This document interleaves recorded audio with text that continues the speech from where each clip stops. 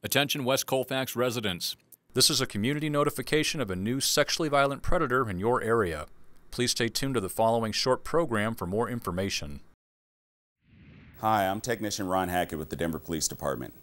The Sex Offender Registration and Compliance Unit at DPD is responsible for the registration, monitoring, and tracking of all registered sex offenders and sexually violent predators who live in the city and county of Denver. Here's a brief history of sex offender legislation in Colorado. Our state laws trickle down from federal government mandates. In 1994, we had the Jacob Wetterling Act, which mandated that states would establish a sex offender list. Megan's Law of 1996 said that the public would have access to those sex offender registration lists. The Pam Lichner Act of 1996 stated that some offenders might have to have lifetime registrations. And the Adam Walsh Act of 2006 unified sex offender laws across the country.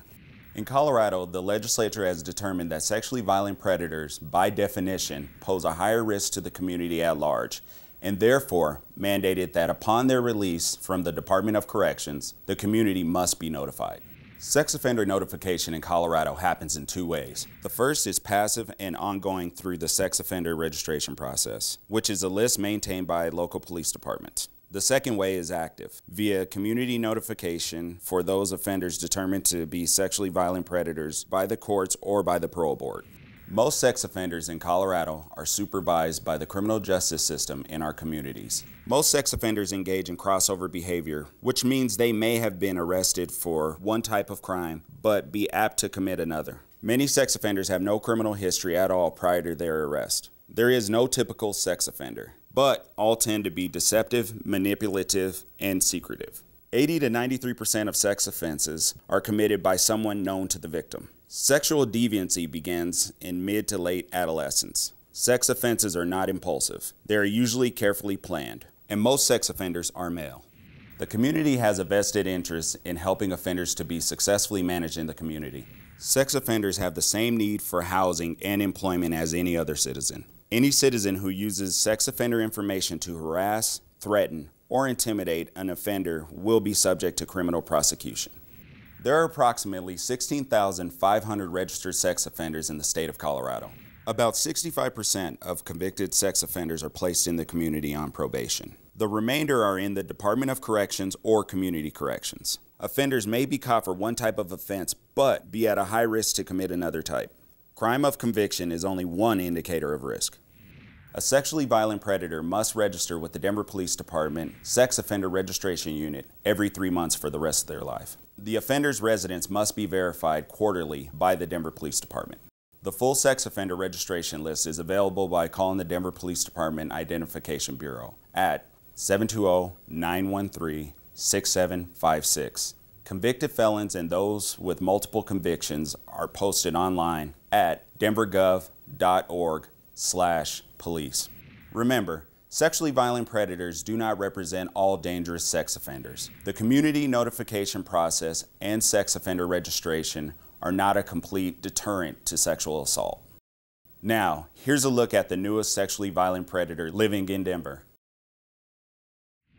Here's an overview of the registered sex offenders currently living in Denver. There are 2,376 total living within city limits. In Denver Police District 1, there are 254. Precinct 121 has 41 registered sex offenders. Of those, 33 have felony convictions and 8 have misdemeanor convictions. Freddie Ramirez is a sexually violent predator currently living in Denver. He's 39 years old and was born on June 16, 1983. He's a Hispanic male, 5 feet 4 inches tall, 180 pounds, with brown hair and brown eyes. He's currently living at 5001 West Colfax Avenue, number 4, in the West Colfax neighborhood of Denver. Schools located within 1 mile of this offender include Colfax Elementary at 1526 Tennyson Street, Lake Middle School and Strive Prep Lake, both at 1820 Lowell Boulevard, Cowell Elementary at 4540 West 10th Avenue, Edgewater Elementary at 5570 West 24th Avenue, Yeshiva Torsheim at 1555 North Stewart Street, Beth Jacob High School at 5100 West 14th Avenue. Parks located within 1 mile of this offender include Sloan's Lake Park, Martinez Park, Lakewood Dry Gulch Park. Bus routes located within 1 mile of this offender include Route 51, Sheridan Boulevard and West Colfax Avenue, Sheridan Boulevard and West 17th Avenue, Sheridan Boulevard and Colfax. Route 16, West Colfax Avenue and Winona Court, West Colfax Avenue and Sheridan Boulevard. Route 20, West 17th Avenue and Sheridan Boulevard, West 17th Avenue and Yates Street. A brief history of charges against this offender. Sexual assault on a child.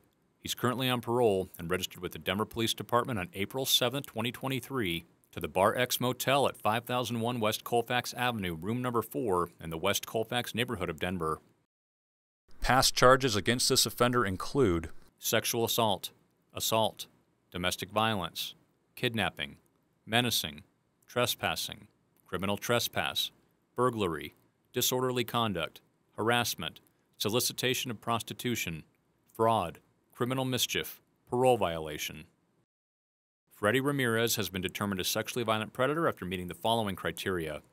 Criteria 1, age 18 or older on the date of the offense, or under 18 and tried as an adult. The offender was age 20 at the time of both offenses. Criteria 2, the crime must have been committed on or after July 1, 1997 and convicted on or after July 1, 1999.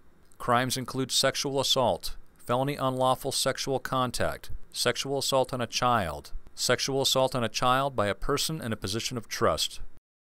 The offender was convicted of 2 counts of sexual assault on a child on April 13, 2004. Criteria 3, the relationship to the victim was one of the following. Victim was a stranger to the offender, or the offender established or promoted a relationship with the victim primarily for the purpose of sexual victimization. The victims were a 7-year-old and a 14-year-old male. The offender was known to both victims. Criteria 4, positive results or the passing of a risk assessment instrument administered by probation parole staff and a qualified treatment evaluator. Positive results include an assessment for the presence of a mental abnormality, a level of denial regarding the offense, treatment appropriateness and motivation, presence of sexual deviant interests. The offender was evaluated by the Denver District Courts with positive results, determining him to be a sexually violent predator.